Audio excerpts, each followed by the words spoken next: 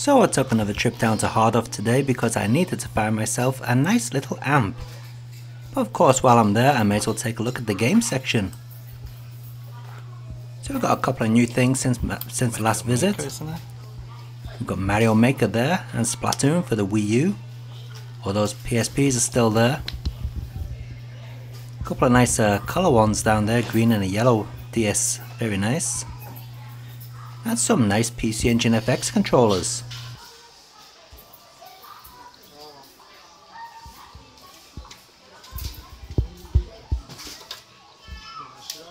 Around the side, yep, we've still got all those PS3s and PS2s and a couple of Xbox 360s. As you know, this is the junk section, but most of these things just worked fine. A couple of PS2 Slims there. Nice Sega Saturn as well, a couple of Super Famicoms. Oh, a nice white Sega Saturn. Two of them.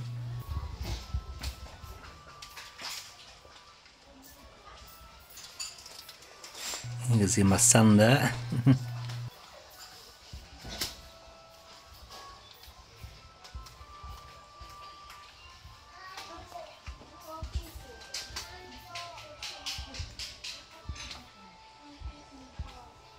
So anyway, as I said, I came to Hardhauf today with the main intention of buying an amplifier.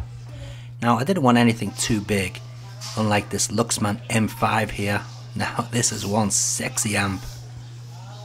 But yeah, it's way beyond my price range. Got a nice Pioneer NN50 digital music player there as well. And a Denon CD player, it's pretty big actually. Now I was looking for something a little smaller than these full-size amps because I had to put it in a small space. But you may as well take a look at the good stuff while you can.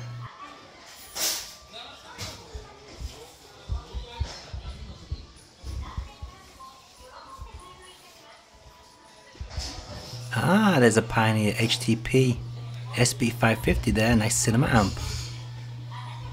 And then just check out those bad boy Technics speakers. Oh man. Now there's some speakers they are.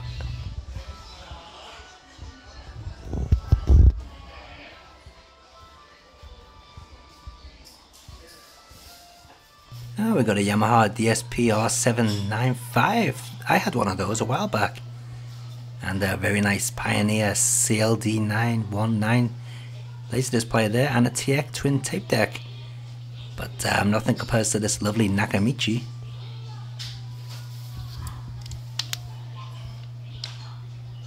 Couple little Denon and Onkyo amps there. Now they're kind of the size I'm looking for, to be honest. There's a nice Toa preamp as well, that's a TA2030. And let's see what we've got up here. We've got quite a few nice tape decks in this shop today.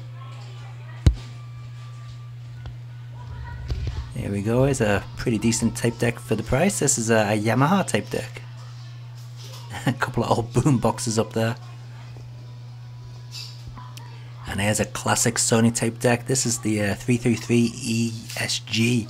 Got a lovely wood finish to it. Also, while I was in the shop, I spotted this TIAC A23008 reel-to-reel. Thought about picking it up, but in the end didn't bother. And I also spotted this weird-ass looking Sony record player radio all-in-one thing. It's probably rubbish. But anyway, as I said, I was mainly here to find a mini type of amplifier. And I had my eye on these two down here. So first we got this lovely Panasonic. Now just check out those VU meters. Now they're sexy. Now those VU meters really did bring me to the machine. It's got a pretty decent twin tape deck as well with the nice Dolby NR on there. And a pretty good CD player as well. And there was also this one, the Onkyo system. Now this one doesn't have the tape deck, but it has a mini disc player instead. And it has a graphic equalizer, which is something I really wanted. So which one of these two bad boys did I buy? Both pretty much the same price, about 5,000 yen. Yep, I went for the Onkyo. It's a little bit dirty, but after the clean up you can see it's come out really well. And notice the mini disc player is missing. I don't need it, so I'm going to sell that on. Got the old Technics turntable connected up to it as well. And I'm very happy with the whole package, to be honest. It's very neat around the back and it sounds brilliant. In fact, it sounds especially good through my nice Hi-Fi Man headphones. So all I gotta do now is get a decent pair of speakers for it and I'll have a pretty decent amp. For the price of 4,000 yen this was in total. Not bad at all.